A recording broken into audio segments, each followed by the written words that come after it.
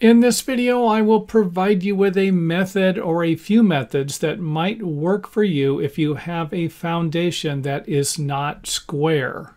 So let's go ahead and get started by looking at a foundation that is square and that all of the edges are nice and straight. And then we will go ahead and deform the foundation by adding a little extra materials at this corner and this corner here. So again, this part of the foundation is square. The red area would be out of square. And let's go ahead and zoom in on that to give you an idea of what I'm talking about.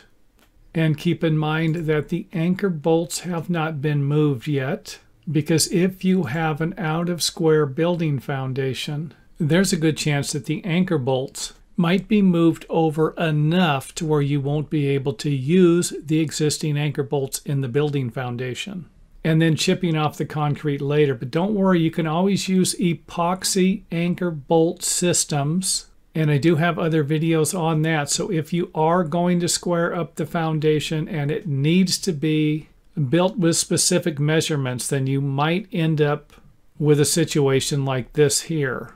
If not, I'll provide you with a few things you might be able to do to make the foundation work and create a square building. So now that you have a pretty good idea what we're dealing with and the sections that are out of square, let's go ahead and remove the bottom framing sill plates, because this is what we would be dealing with anyway. The foundation would look something like this. And the first thing I want you to do will be to create some type of a square or rectangle inside of the building perimeter so that we can measure the areas to find out what part of the building isn't square. And if it's possible, try to avoid odd numbers like this, especially with fractions, because it will be a lot easier if you can have some type of measurements that are in feet without any inches or fractions, like we have in this example here. Next up, just to give you an idea of what we're still working with, let's go ahead and install the framing plates where they will create a 15-foot by 20-foot building and provide us with a good starting point for this project to fix everything. And another thing I want to point out is that you might be able to reposition your square or your rectangle by moving it a little bit in either direction if that's going to work a little better for your project. Now, I went into extremes here, and obviously this wouldn't be better for this project. However, by shifting your rectangle or your square just a little bit, it could make a big difference on your project as another way that might benefit you somehow when trying to square up a building. Next up, let's go ahead and take a look at a method that I believe might be the easiest way to position all of your wall framing plates. However, you could do this by simply measuring off of these lines, if that makes sense or will work for you. And it might even make a little more sense once I walk you through this part of the project.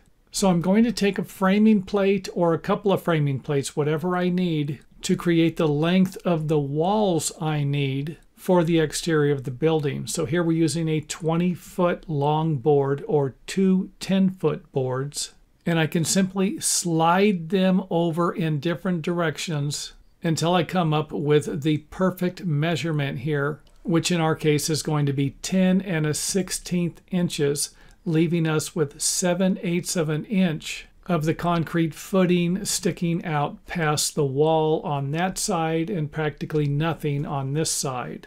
So the key here is to keep this measurement the same. And if I go over to the other side and I think that the wall framing plate needs to be moved over in this direction or moved over a little further this way, then I can readjust these measurements. Again, though, the key is going to keep them within the boundaries of the square and not have 1 foot 1 15/16 on this side and then go over to the other side and have 1 foot 1.5 inches.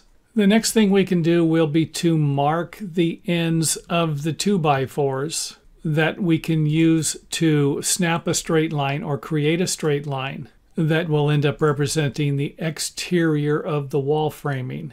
And don't worry about it if somehow you make a mistake and you need to move it over a little bit in either direction. You're going to be able to do that before you install the walls or even lay out the wall framing positions permanently. And here's an example of what the layout lines would look like. They're going to be the width of the wall framing plate, and we're going to be able to see which anchor bolts aren't going to work or which ones won't work as well as the others. Let's go ahead and install the framing plate to give you an idea of what I'm talking about. And we can see where these three will work, this one here won't, or won't work as well. The next step will be to find the layout or wall framing lines for the other walls, and we're simply going to do that in the same way. So no need to go through this process again, just simply repeat what you did to position these walls over here.